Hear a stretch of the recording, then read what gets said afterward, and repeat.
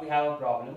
Prove that cos to the power 4 theta minus sin to the power 4 theta plus 1 is equal to 2 cos square theta. Now on the face of this, it doesn't seem like a very simple problem. So let's move to something a bit easier.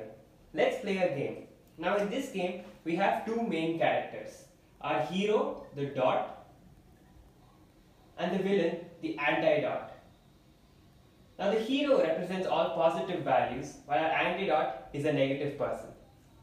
This game has just two rules. The first rule is very simple.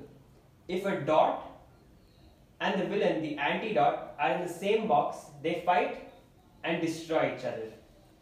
Now the second rule is, our hero, if he chooses to, can decide to clone himself into two different boxes.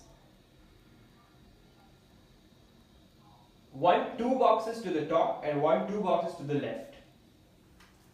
So here, as you can see on the grid, we have two heroes. One on the top corner and one on the bottom corner, and our villain on the opposite bottom corner. So the mission that our heroes are assigned is to destroy the villain and then meet in the highlighted box. So let's go about doing this. So first our hero is going to decide to clone himself here and here. Next, he's going to decide to clone himself again from this point over here and over here. Now, as you can see, the villain and the hero are in contact, so they're going to fight and destroy each other.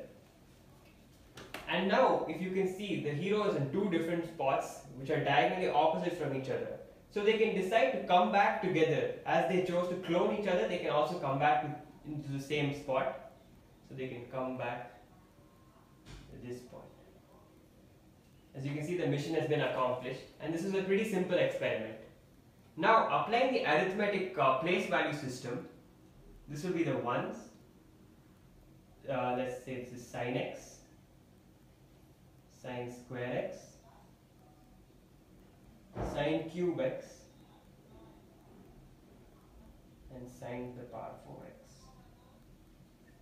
Similarly, on this side, 1 cos x, cos square x, cos cube x, cos to the power 4x.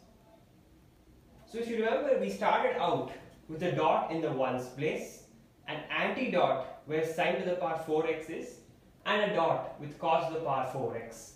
So essentially that gave us the equation cos to the power 4 theta minus sin to the power 4 theta plus 1. And what did we end up with? Two dots in the cos to the power cos square x. So we got our required answer 2 cos square x. And that was using no trigonometric knowledge at all. Thank you very much.